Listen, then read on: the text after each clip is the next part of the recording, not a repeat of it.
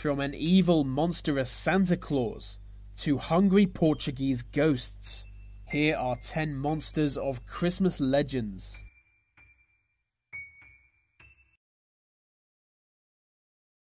In Germanic folklore, Krampus is sort of like the evil twin of Father Christmas.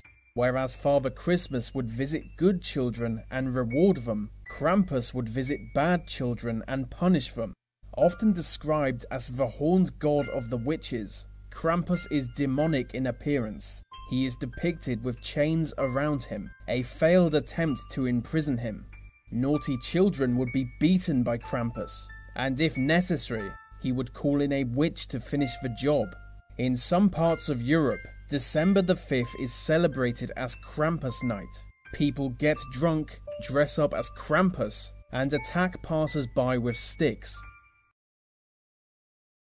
Icelandic culture features many mythical creatures, but my favourite are the Yule Lads. The Yule Lads are a group of Santa Claus-like figures who place objects into children's shoes. There are 13 different Yule Lads, and each are known by their individual names and behaviour. The one known as Meat Hook uses his metal hook to steal meat, and the other names aren't any more creative.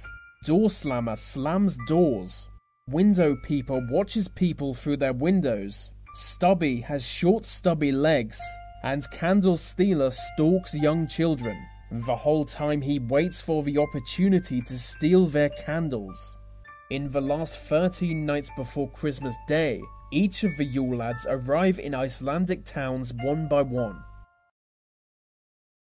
In Germanic paganism, the goddesses Perchta and Holda were known as the guardians of the beasts. They would appear during the 12 days of Christmas and oversee the festivities. Perchta is described as an old hag-like woman with one overgrown foot. It wasn't a human foot, but that of a swan.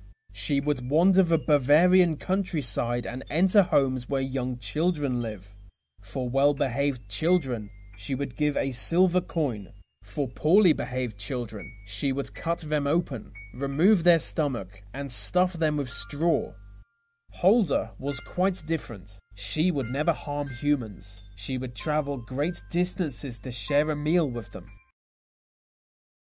Black Peter is a shocking character from Dutch folklore. He is one of St. Nicholas's companions and his main servant. It's obvious where his name comes from, but he is said to come from Spain, where he linked up with St. Nick and he gave him a job.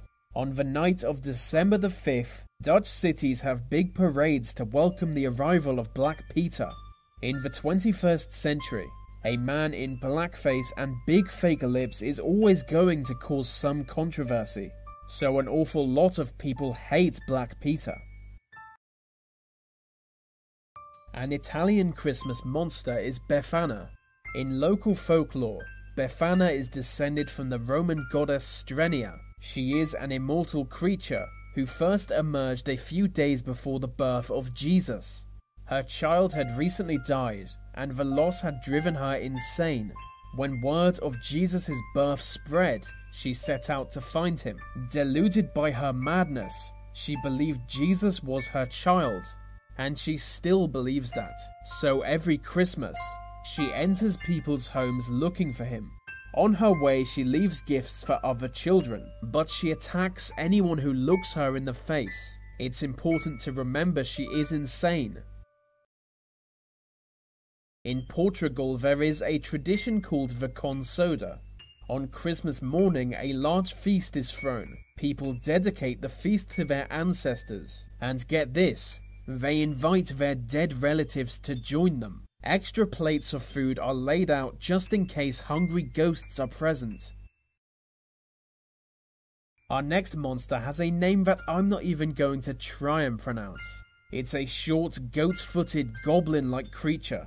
These creatures live underground and only appear above ground around Christmas, and only ever at night. They eat frogs and rats, and cause mischief for humans to discover when they wake up. So people would employ many methods to avoid having these creatures enter their home. The most common method was to leave a fire burning in your fireplace. The fire reminds them of the underworld, and scares them off. Another method was to leave something shiny on your doorstep. It will confuse their tiny brains and distract them until the morning. They have their origin in Greek mythology. According to legend, while underground they spend their time soaring at the world tree. The world tree connects our world to others. Its branches connect Earth to the heavens, and its roots connect to the underworld.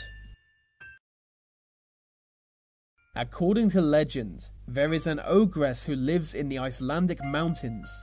She is called Gryla, and she is the Yule lad's mother. Whereas her children just cause minor mischief, she eats people. More specifically, she eats badly behaved children. She would only ever leave her cave at Christmas, and using her abilities, would creep into the bedrooms of children and drag them away with her. Back in her cave, she cooks them in a child stew, which is of course her favourite meal. She has over 70 children of her own, who obey their mother as they know what can happen. There are old tales of angry mobs getting together and searching for her cave, but no human could ever find it. Belsnickel is a scruffy fur-clad character in German folklore. Like many others on this list, he seems to like beating children, and he carries a switch to do this with. A switch is a flexible wooden rod used for corporal punishment. Belsnickel wears a fur coat and face mask, and is said to have an unusually long tongue.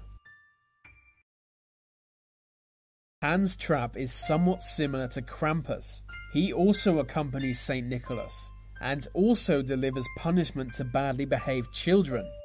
The story goes that he was once a regular person, but a devil worshipper, and for that he was excommunicated from the church. Rejected by society, he lived alone in the woods, where he would dress as a scarecrow and scare children. Eventually, the isolation drove him insane, and he started kidnapping children. Just before he was able to kill a young boy, he was struck by a bolt of lightning and died. But now, for some reason, he travels around with Father Christmas.